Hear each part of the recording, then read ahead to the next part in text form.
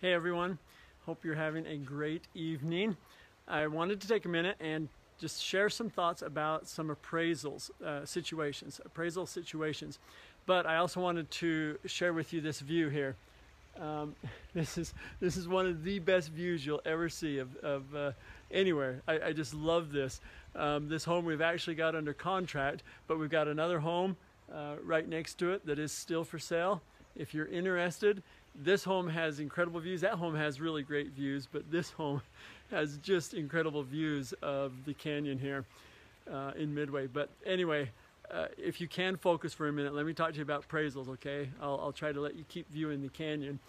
But we've had a situation where I wanted to share with you a couple of things that you need to know, specifically as a buyer, somewhat as a seller as well, about appraisals. Now, for a buyer, you need to get the appraisal. The lender's going to order the appraisal will come in.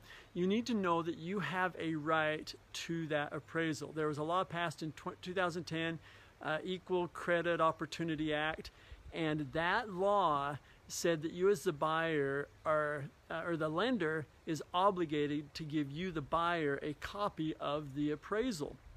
And they're supposed to give it to you promptly after they receive it. Or within 3 days of closing, whichever one's earlier. Now, why you want to make sure that you get that appraisal is because as you're going through the lending process, and you want to make sure that you have the correct value of that property, and you want to be able to look and review what the comparables were, what was used, and some of the properties. Now, this is where you and your realtor will come into probably working with the seller's agent, the seller's realtor, because that agent is going to know the area. They're going to know what comparables that they looked at when they priced the home.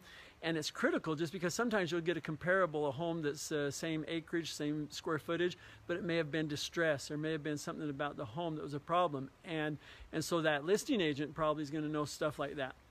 So you want to be able to get that appraisal, and your lender not only is obligated to give you the appraisal, but any additional paperwork, any reviews, anything else that he's using to get your loan put together, or that the appraiser used to come up with those appraisals, or the appraisal of that property.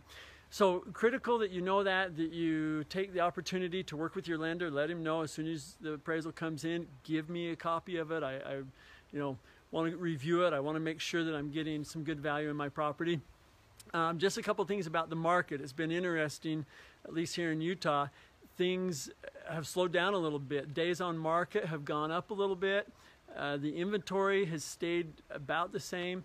So it's kind of interesting, but anyway, it's still a good time to either sell property or buy property. If you have either and you're interested, if you have a question about appraisals, give me a call, shoot me a text or a message, and I'd love to help you.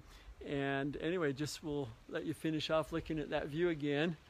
And don't get many views like this, you guys. So other than over in Walsburg, I'll do another video over in Walsburg, but Midway has some awesome views. So anyway, you guys have a great night, and we'll talk to you soon.